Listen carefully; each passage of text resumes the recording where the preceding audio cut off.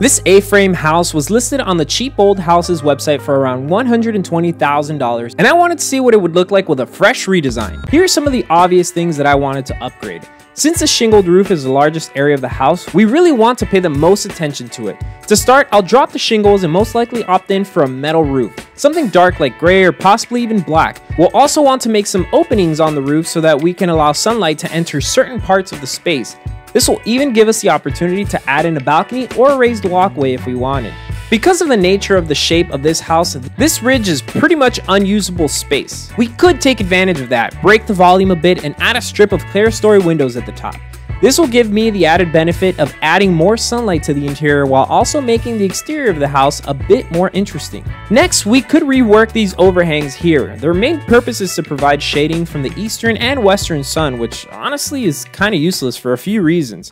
First, this is the northern facade of the house, so we will never have direct sunlight in this space, which means that you're actually dimming the light that reaches the windows. The second reason is because the porch is not spacious or interesting enough for anyone to want to spend more than a few minutes on it. But we don't want to remove the overhangs completely because that will simplify the design, therefore making it look less exciting. Instead, we could remove the core and add something like a trellis instead.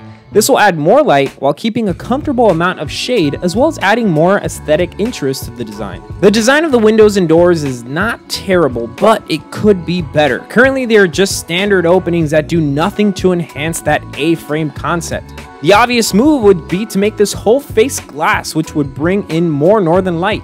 As for privacy, we can provide some level of reflective tint, which would also hide the second floor structure, and for some visual contrast, we could provide a round window at the second level. On the east side of the roof, it would be great to have an opening where the resident could access their very own private balcony. Additionally, we could provide a garden below and perhaps add a water feature so that they could have something of visual interest below. Additionally, we can extend the structure of the home to create a planter along the edge of the roof and provide some floor-level indirect windows to bring in some indirect lighting and allow residents to see the vegetation from the inside without being bothered by the sunlight in the mornings. I'll rework the driveway and the front porch to add some seating and walkable areas where the residents can use and enjoy in those cooler months of the year. I'll take this sketch and create a 3D model using Revit. Revit allows me to hone in on my ideas by allowing me to add scale and proportions to them. While I'm creating this model, I tend to get new ideas and sometimes even redevelop old ones. If we compare the sketch I made with the Revit model, you'll notice a few key differences. First is that I've added some outdoor seating just below the tree in the front yard.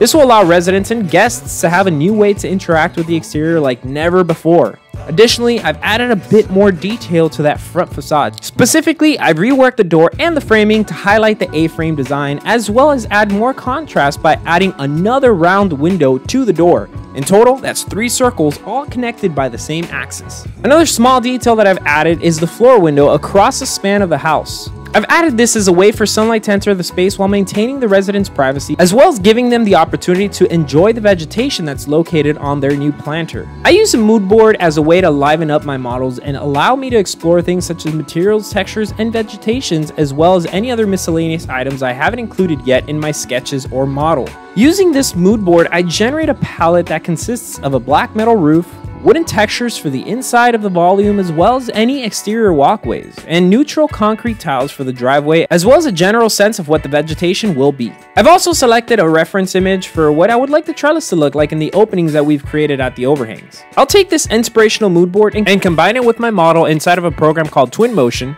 which allows my designs to come to life by allowing me to create photorealistic computer-generated images of my design. Tweak the lights, camera, and just like that, we have our design. So let me summarize what I did here. On the left hand side, we've added a complementing volume that serves as a balcony as well as a lookout from inside of the house. This gives the residents a vantage point toward the new landscaping that has been designed throughout.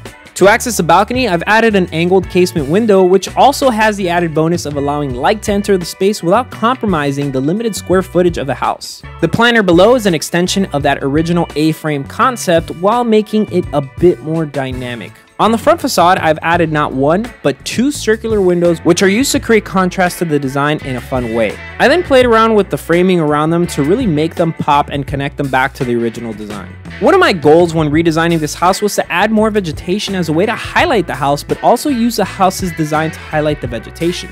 The trellises on each side add more square footage to the amount of plants in the design, while also using them as a way to create shade and visual interest on the front porch. The third and final circle, which falls on that same axis as the other two, frames a tree on the front porch as a way, again, of highlighting this piece of nature, and the new added seating below allows the residents to interact with it all. I hope you enjoyed this design, and if you want to see other similar designs, check out my Instagram page, TikTok, YouTube channel, and website.